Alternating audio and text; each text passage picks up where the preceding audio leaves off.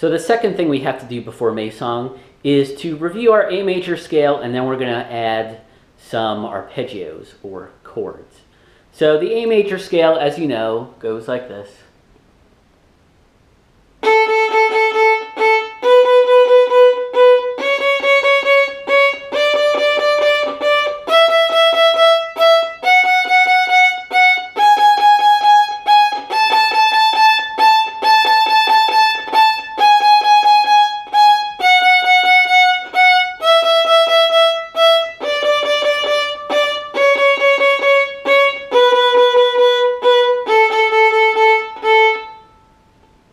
And the chords, there are 3 of them.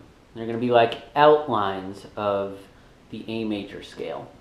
So the first one goes like...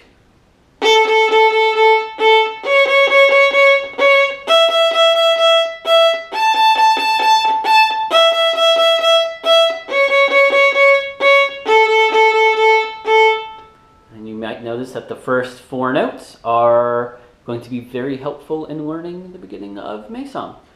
The second chord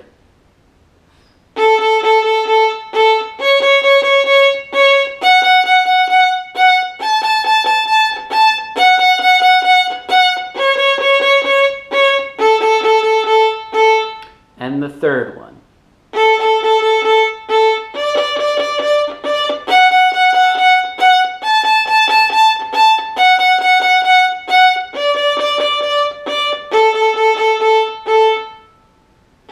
So now I'll play all 3 of these chords, all 3 of these arpeggios, straight through.